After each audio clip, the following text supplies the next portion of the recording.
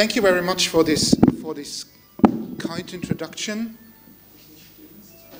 Yeah, besser sitzen. Let me start by thanking the organizers for inviting me to this really interesting conference. I'm very glad to be here, and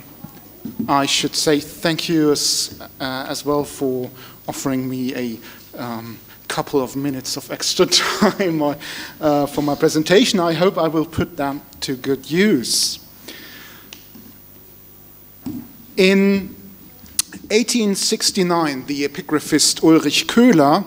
who a few years later became one of the first directors of the then newly founded German Archaeological Institute at Athens, briefly published the votive inscription of a square pentelic marble base that he discovered on the Athenian Acropolis in an area between the Propylaea and the Brauroneon, so roughly somewhere here. Its original location remains, of course, an open question, and you can see this particular base to the left in a drawing by Rudolf Heberdey as published in Anthony Raubitschek's Dedications from the Athenian Acropolis. Köhler noted the high quality of the stonemason's workmanship, but frowned upon the, in his eyes, Ungeschicklichkeiten, the clumsiness of the inscription that starts in the center of the block and then, for lack of writing space, turns 90 degrees at the right corner to continue along its vertical edge. To Köhler, this arrangement was the product of a mere accident owed to the lack of practice by the stonecutter. For its historical contextualization, however, the otherwise plain text of the dedication, Kallias Hyponiko an Ethicon, posed no significant problems. Already Köhler convincingly identified the donor with a well-known member of the urban elite of early classical Athens, and on the basis of the latter forms, the statue monument is now commonly dated to the years around 480–470 BC. The family of Kallias, the son of Hipponikos, originated from the demos of Allopeke and belonged to the genus of the Kerikes, which together with the Olmolpidae shared control over the cult of Demeter and Kore at Eleusis. The source of the family's wealth in the 6th century were agricultural landholdings that formed the economic basis for hypotrophia, the practice of horse breeding, and the accompanying equestrian victories of Kallias' identically named grandfather in the Pythian and the Olympic Games. Kallias, who was probably born around 520 BC, not only held the hereditary Eleusinian priesthood of the Daduchos since at least 490 BC, but also played an active role as an entrepreneur in the mining industry, possibly at the silver mines of Laurion, and the family's reputation for its extraordinary wealth resonated even in the Roman period. By his marriage with Elpinike, the daughter of Miltiades and the sister of Cimon, whose public debts Kallias cleared in return, the proverbial Lakoplotos, rich in mining pits, advanced into the orbit of the upper Athenian echelons, probably shortly after the death of Miltiades in 489 BC. The history of research on the statue monument of Kallias is in a way paradigmatic for a general dilemma of classical studies, and we heard about that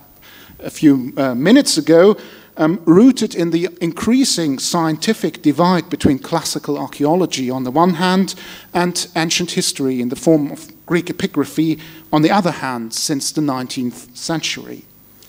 The interest of epigraphical research exhausted itself until very recently in the pleasure of the texts, to which the Kallias base had not too much to offer, while the materiality of writing hardly attracted any attention. Köhler's verdict over the inscription of the Kallias base is accordingly symptomatic for a perspective on what, I would like to stress, actually needs to be interpreted and analyzed as textual layout in its own right. To Köhler's defense, this perspective was also shared by classical archaeology, per se concerned with materiality, although with a completely different one at that time. Franz Studnitzka, who brushed off the inscription as naiv unbedacht, was accordingly above all concerned with the question of what kind of statue was originally standing on the base, even though, and this is striking, he underwent the effort to produce a drawing of the base and its inscription with the help of a squeeze and a photography, and you can see the drawing of Studnitzka on this slide here. This drawing that will concern us again later on was, however, first of all a methodological instrument for Studnitzka's Meisterforschung. For it was already Köhler who, in the light of a notice by Pausanias, had associated an Aphrodite by the artist Kallias with the Kallias base. While Studnitzka put an end to the Kallias debate, the undoubtedly eminent question of what was standing on top of the Kallias base continued to push a closer analysis of what is actually resting beneath the now lost statue in the background of archaeological interest. In this brief presentation, I'm going to outline this issue from several angles with the aim to understand the base proper as a fundamental element of the entire statue monument of Kallias in terms of aesthetics and self-representation. And I would like to use this as an opportunity to thank the Acropolis Museum for granting me the permission for an autopsy of the base, as well as Angelique Couvelli and Raphael Jacob for their kind help and hospitality. Back again to the base. With the drawings by Studnitzka and Rudolf Heberdey in mind, the latter is published, as I have mentioned before, by Raubitschek in his dedications from the Athenian Acropolis. The first impression of the Kallias base might come as a slight disappointment, at least it came for me, for it clearly has not aged well, to put it this way. A considerable piece of the left front corner, I'm quickly going back to this slide, and you can compare this with the drawing by Studnitzka. So a considerable piece of the left front corner is still preserved in the early 20th century, is missing today. And most of the inscription is gone, and maybe you are able to see some of the traces of the lettering here. A problem, however, that already Raubitschek was facing to some extent, who confirmed that, quote, some of the letters given in the earlier publications can no longer be read, end of quote. What is still discernible of the base measuring 64 by 55 centimeters with a height of about 30 centimeters are, on the one hand, the said cuttings for a bronze statue on the top surface, right here on this photo. On the basis of 4 round dowel holes, it is possible to reconstruct a statue of about 1.9 meters height, standing in a calm pose with both feet resting flat on the base. The right foot here is slightly angled outwards, thus differentiating between an engaged and a free leg, one of the main innovations of the severe style. What is quite well preserved, on the other hand, is the dressing of the vertical faces of the block with drafted margins surrounding neatly picked fields in the center. And the immense quality of workmanship of this pseudo-anathyrosis still manifests today on the right lateral side, that you can see on this photo here down below and in a detail here to the right. Quickly going back again. Unusual is the trimming of the top edges on all sides of the base that you maybe see here on this photo, and better again on this detail here. And the only comparative example from the Athenian Acropolis that I'm aware of is a slightly older equestrian statue base by the otherwise unknown artist Leobios, which is beveled on the top and vertical edges of its front face. And you can see this statue base here to the right on this photo. What seems to become apparent here is, first of all, the desire to add additional decoration to these spaces in contrast to their plain contemporary cubic counterparts, and secondly, in the case of the Kallias base, to structure its shape with a formal upper ending. And more elaborate top moldings on low bases did apparently not come into fashion until the middle of the 5th century, as, for example, is illustrated by the well-known base of Kiniskos at Olympia that you can see here down below. Let us now turn to two material aspects of the Kallias base that merit to be examined in greater detail: the said surface finish and the layout of the inscription. With its pseudo-anathyresis, the Kallias base belongs to a small group of late archaic and early classical statue monuments, mainly, but not exclusively from Athens, that employ the visual means of an incompletion in the manufacturing process as decorative elements. The shafts of several column bases from the Athenian Acropolis, for instance, and I'm showing you one example for this on the left, are unfluted and feature a roughly picked surface as if they had just come out of the quarry. In other cases, the ambivalent interplay between constructional purpose and constructional practice and decorative purpose is deliberately broken. This is illustrated by a round base for an Athena statue that you can see here to the right, a work by Kritios and Nesiotes, whose surface finish with an anathyresis is not motivated by any functional purpose at all. Catherine Kiesling has most recently argued that the success of this phenomenon with statue monuments of the early 5th century needs to be interpreted as a result of its semanticization in the discourses of Athenian commemorative culture after the Persian Wars. The particular dressing of these spaces would have provided, accordingly, a visual link with the unfinished column drums and blocks of the pre-Parthenon destroyed by the Persians in 480 BC. And indeed, such an interpretation would resonate in the present case with the biography of Kallias, who, according to Plutarch, personally had fought in the Battle of Marathon. Do we have to understand then the decoration of the Kallias base in terms of self-representation as a proud boast of its donor's battle-tested arete? I'm not entirely convinced by this, and I hope, Kathy, that you don't mind my objections. In contrast, I'm arguing more detailed in a forthcoming paper, and I'm summarizing here for the sake of brevity, that the emergence and distribution of this particular surface dressing is related to a massive influx of Ionian and Cycladic stonemasons and artists to late archaic mainland Greece, and especially to Athens, who introduced a new fashion of ionizing aesthetics to material culture,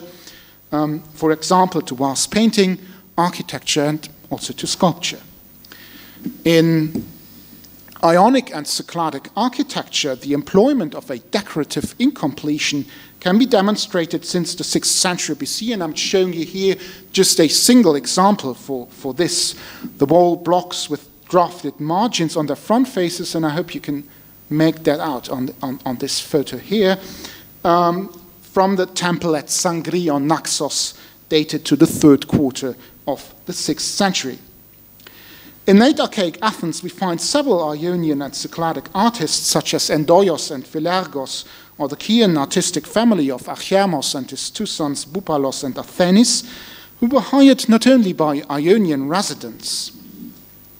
While a base block with pseudo-anathyresis from the Athenian Acropolis is the work of an unknown Chian artist of the early 5th century BC, and you can see this here, Epoios Enochios,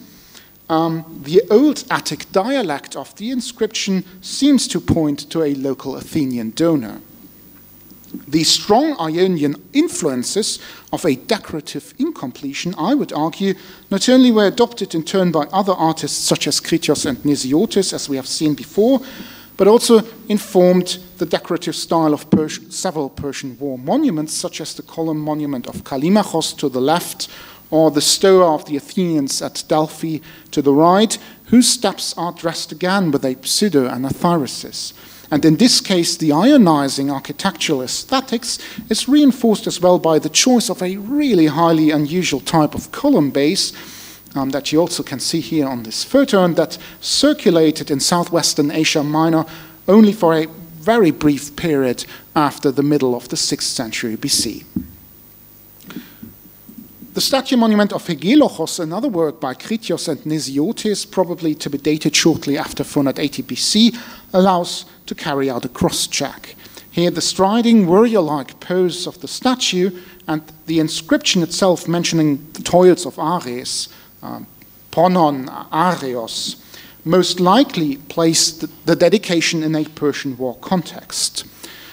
The entirely smooth finish of the block, however, does not need to startle us when we dissociate the discussed surface finish from its semantics as lieu de mémoire and acknowledge its purely aesthetic decorative purpose instead. A purpose I would like to suggest that was employed as well for the Kallias space. Let us now move on to the inscription that is usually referenced, for instance, in the latest IG volume, with the drawing by Heberdai, not at least because Raubicek did not include a photography of the base in his publication. When comparing Heberdai's drawing with the less-known one made by Stupnitzka, there is an obvious difference in the way that the last 5 letters of the inscription in the horizontal margin are rendered. I hope you see that on this slide. Even though the inscription on the stone itself is hardly legible today, and I tried to render the remaining traces of the inscription in red, and I hope you're able to see that, it is possible to confirm that the equally spaced letters by Stupnitzka match the still preserved evidence very well, whereas Heberdai's wider letter spacing proves to be downright erroneous. Or very well, one might say, but does that really matter in the end? It does indeed, and I will demonstrate you why. The inscription starts about 20 centimeters from the former upper left corner of the block, while the text itself follows the standard contemporaneous dedication formula consisting of a name followed by an etheke. This graphical arrangement is in contrast highly peculiar. In the archaic and until well into the classical period, the practice of writing on statue monuments and on their bases in particular was closely determined by the materiality of these objects, insofar as the space for writing which they provided was not conceived as abstract and autonomous. Hence, the letters of the inscription tend to orientate themselves by the physical limits of the blocks. This is, for instance, exactly the reason why the stonemason of the statue base of Praxiteles, that you can see here on top, dedicated in the sanctuary of Olympia in the early 5th century BC, choose to frame the right end of the inscription with a vertical line to prevent it from floating in the void space of the larger block. Another example is offered by the Liacra space from the Athenian Agora that you can see here down below and in a detail, which not only is more or less contemporary with the Kallias space, but also was decorated with a pseudo-anathyresis. Here, the letters of the inscription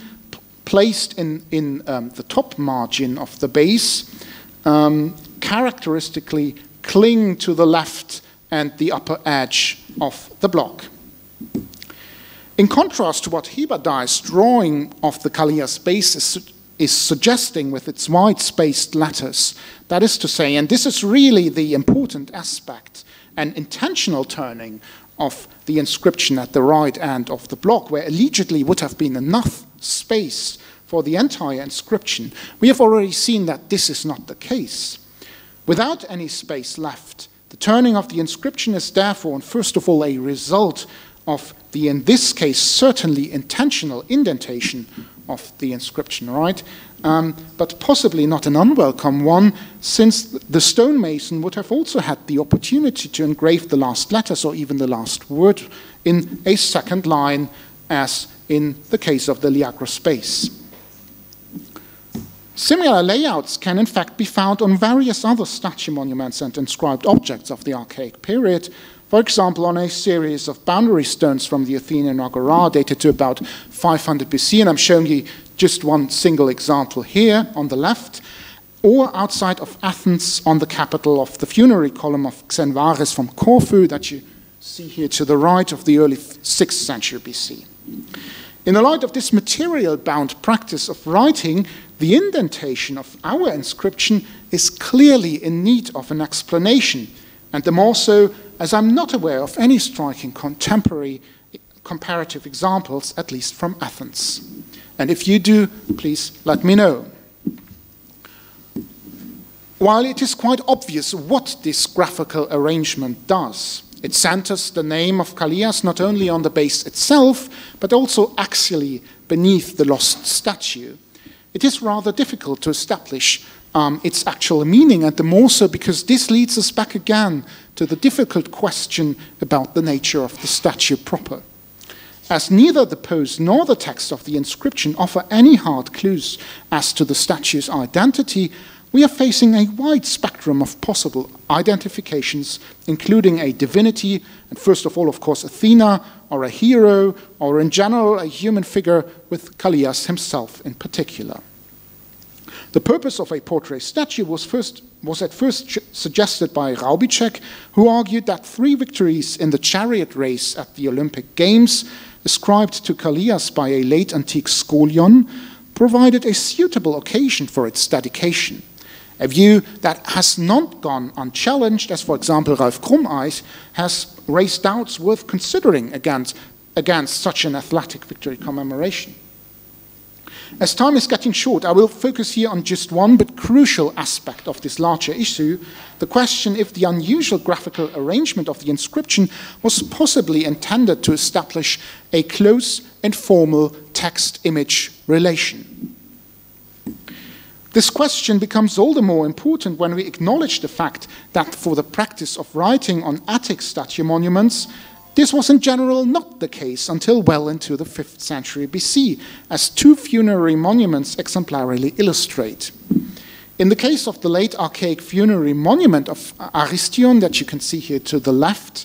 it is highly remarkable that the inscription naming the deceased in the genitive has not been engraved in what could be perceived as the prime spot directly beneath the feet of the warrior, where the artist's signature has been placed instead,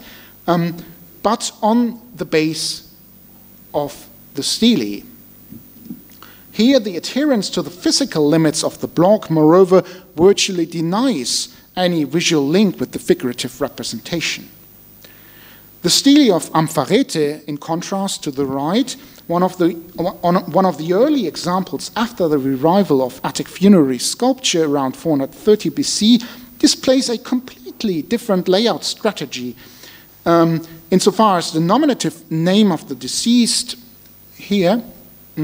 has strikingly not been engraved in relation to the overall architecture of the naiskos, that is, centered on the entablature, but in an eccentric position immediately placed above the head of the female figure. What we see here is in fact an expression of a wider phenomenon of addressing identity at the turn from the 5th to the 4th century BC. Around the same time, nominative name labels regularly started to appear as well on statue bases, for example on those of athletic victors at Olympia, what Catherine Kiesling has very convincingly explained in the context of a new documentary habit. What seems to be a distinct change in the practice of writing on statue monuments at the end of the 5th century was, however, not as clear-cut as one might think on first sight, as the statue base of the victorious boxer Euthymos of Lokri at Olympia reveals. It is commonly thought to have been dedicated shortly after Euthymos' last victory in 472 BC, and such a date is, at least to some extent, confirmed by the employed method of mounting the statue on the base, the Samian technique, which seems to have gone out of use in the early classical period, and I hope this is still true. On the front face of the base and below an epigram has been engraved a second text block, including the name of Euthymos and his ethnicon, so Euthymos Lokros Apotziferio, and followed by an etheke, as well as in a second line the artist's signature. If we acknowledge the fact that an etheke, and this is really communis opinio, is a later addition as the differing letter forms and their spacing prove beyond any doubt, and that it probably went hand in hand with the rasura in the second line of the epigram, the purpose of this textual layout becomes clear. The name of Oithymos is thus not only centered on the base, but also beneath the figurative representation on top. In this case, certainly a portrait statue of the athlete, an eikon in the words of the epigram. Returning to the Kallias base, it is quite clear that Olympia represents in many ways an exceptional case for the ostentatious display of individual and in turn individualized accomplishment. And it is quite striking that around the same time a new epigraphic formula made its appearance on victory bases in the sanctuary, thought to echo the Angelia, the official victory proclamation. But even so, were the contemporaneous recipients at Athens, of course, very well familiar with the conceptual spatial arrangement of images and texts in the form of name labels from other visual media, such as vase or wall paintings. And I'm showing you here a really random Attic red-figured Aribulus, which, however, is more or less contemporary with the Kallias base.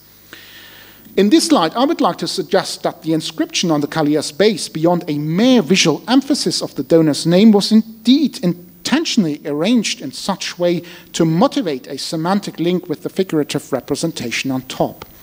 Within this perspective, it very well might have been a male figure that at least momentarily allowed the potential association with its donor, if not ultimately a portrait statue of Kallias himself. In contrast to the explicit naming practice of the late 5th century, this text-image relation remained, however, far more ambiguous in its nature, as the text of the inscription adhered to a common genre and formula on contemporaneous statue monuments. This vagueness is maybe no coincidence in early classical Athens, where individualization in public imagery, either by the way of iconography or by means of textual explanation, had the potential to be perceived as problematic, if not anti-democratic. Such sentiments certainly resonated in the public discussion on the painting of the Battle of Marathon that adorned the Stoa Polkila, and the question of whether the figure of Miltiades should be identified with an inscription or not. In the case of the Kallias statue monument and its negotiation of identity, social distinction then seems to be achieved by a playful balancing act on the borders of a particular elite habitus and a barely accepted social deviance. Finally, in comparison with other classical statue monuments from the Acropolis, this self-representation was characterized by what might be called a reduction of outer forms. Neither did visibility and vertical super-elevation seem to have been important aspects that, for example, determined the roughly 2 decades younger dedication of Timotheos, a column monument with yet again an unfinished surface decoration that you can see here to the left, nor the monumentality of the 4-horse chariot of Pronapes to the right, that potentially included a portrait of the victorious member of the Athenian elite. All that we can be more or less sure of is that in the case of Kallias' statue monument, money was probably not the limiting factor. To conclude, in his dedications from the Athenian Acropolis, Anthony Raubitschek characterized the large group of archaic and classical low bases as having, quote, no artistic value of their own. They merely serve as substructures for marble or bronze statues, end of quote. At this conference, it might seem rather redundant to advocate for the exact opposite, that is, to consider the materiality of statue bases and their inscriptions in their own rights, in other words, as archaeological objects. I hope to have demonstrated, nevertheless, that the Kallias base is a good example of why exactly to do so, even if there are questions that have been left unanswered in this presentation. Let me point out again 2 important observations instead.